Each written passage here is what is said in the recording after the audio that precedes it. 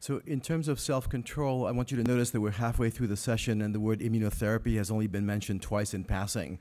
So we're now going to dive into what everybody's talking about, which is the immunotherapy of cancer, with Dr. Mikael Pittet, who's an associate professor of radiology and systems biology at the Mass General Cancer Center, and has been very focused on imaging T cells and imaging the response to immunotherapy in cancer. Mikael.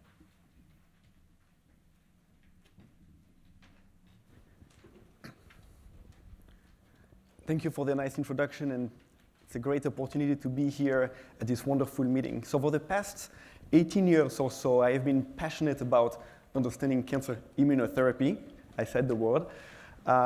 And now is a very exciting time, as we all know, because we are on the cusp of very interesting research. So what I would like to do over the next 10 minutes is to show you exactly where we are at in my lab today. So we are all aware of Jimmy Carter and his current remission from metastatic melanoma. So he received different drugs, including an immune checkpoint blocker that will activate T cells to kill cancer. And late last year, he announced, quote unquote, that he was cancer-free. So this is a great success story for cancer immunotherapy. Unfortunately, many patients do not yet benefit from the same treatments. So with the goal to increase the quality of life of patients, around 18 years ago, I started to investigate some critical knowledge gaps on the immune system and cancer, particularly looking at T cells and understanding how they can recognize cancer. And we did all this work mostly in vitro.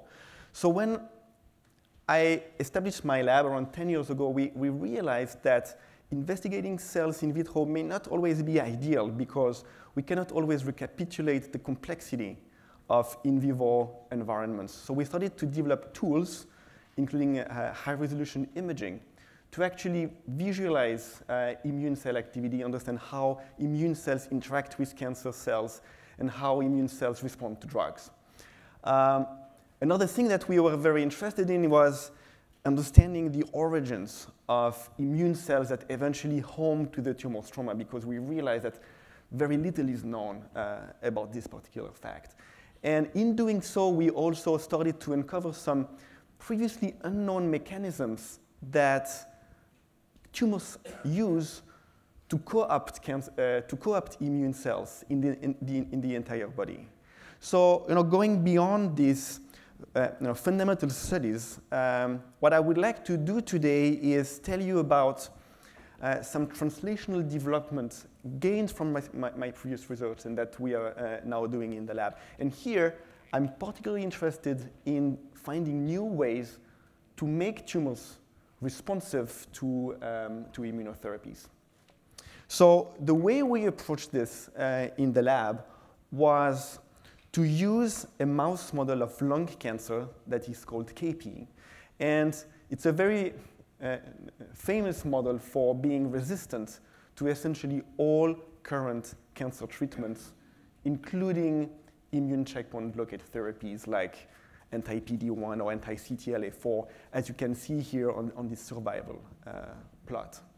So we challenged ourselves in the lab by asking whether it would actually be possible to make these tumors responsive to immune checkpoint blockade. And we took a road that involves different steps that I want to present to you today. So the first thing that we did was to screen drugs for their ability not only to kill cancer cells, but to do so in a way that is immunogenic. So what I mean by this is that we wanted to find drugs that would make tumor cells release so-called immunogenic factors. And the bottom line here is that most, or if not all of the drugs that are given today to lung cancer patients failed to generate these phenotypes. But in our assay, we found a few drugs, particularly one combination, which was oxaliplatin and cyclophosphamide, so two very old chemotherapeutics, that when combined were very efficient at triggering these immunogenic phenotypes. So we thought it would be interesting to move this forward and actually analyze whether these types of combinations would actually change the microenvironment in these mice. So here I'm showing you two examples. On the left is conventional chemotherapy. Here we used paclitaxel and carboplatin because it's often used in combination given to lung cancer patients. And as you can see here, this combination fails to detectably change the tumor microenvironment. We were specifically looking at T-cell infiltration in these tumors, and this did not happen.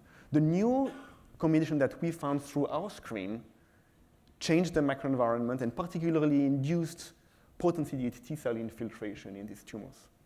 So we were at an interesting point here because we could start to ask whether having these cells now within the tumor stroma could be sufficient to make these tumors sensitive to immunotherapy, because if we come now with immune checkpoint blockers, maybe these T cells can become activated and actually recognize and kill the tumor cells. So that's what we did, and the answer is remarkably yes. So on the right here, you can see very durable control of cancer of mice that have been sensitized with these drugs and then given immunotherapy.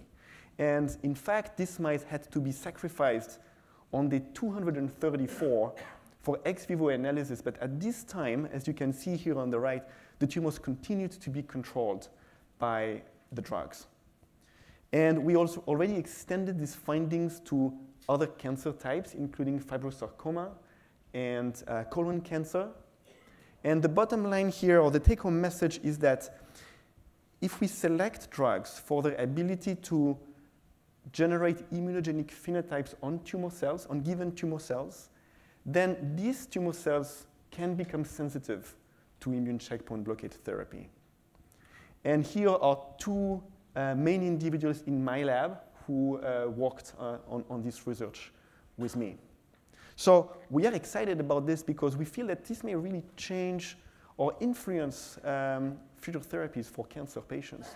But of course, the question is, now, what is coming next? These are mouse studies. So I would like to finish here by giving a few personal thoughts on what we have done and where we want to go. But the first thing is, there is so much excitement today on immunotherapy that this has generated a very large number of clinical trials that aim essentially to combine drug A with drug B. And my feeling is that many of these trials are motivated by speed more than by rational.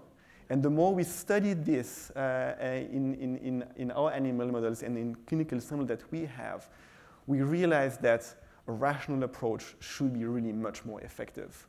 The second point also, and linked to the first one actually, is we could also consider doing the type of approach that we are doing, not only to understand what should be done in a given patient when it is, or he or she is diagnosed with the disease, but also as tumors progress, when some treatments start to fail, and considering what we can do after resistance emerges. The second point is, we have now only tested a limited number of FDA-approved agents. We did this for clinical translatability. But any drug panel that you have could be tested in our system, and it will be very important to really widen the drugs that we test in our systems. The third point is, did not have time to show this to you here, but we are now really trying to understand how drugs work in vivo. So we have now new imaging methods, very high-resolution imaging methods, that enable us to know where drugs go at the subcellular level, and then what they do to immune cells or to cancer cells. And I really believe that this will completely change the way we understand how drugs fail or how drugs work in the very near future. And I think this is a fascinating area that we should be looking at. Also, the spotlight now is on T cells. This is for a good reason. We know that when we target these cells, we can really impact patients' lives. But we also know that this is much complex than that. So only in our own studies, we know that a subset of myeloid cells is key to treatment. If we get rid of these myeloid cells, our treatment fails. We also know that the microbiome is key. If we treat our mice with antibiotics, our treatment fails. But we don't know why, we don't know how. So there is much more that needs to be done here as well.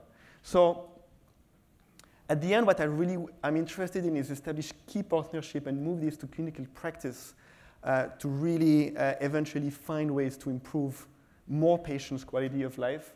And based on what I showed you on rational design of drugs, I think this will require precision medicine approaches, and I'm more than happy to discuss more with you today or later. And these are this is my contact if you want to reach me. Thank you very much for your attention.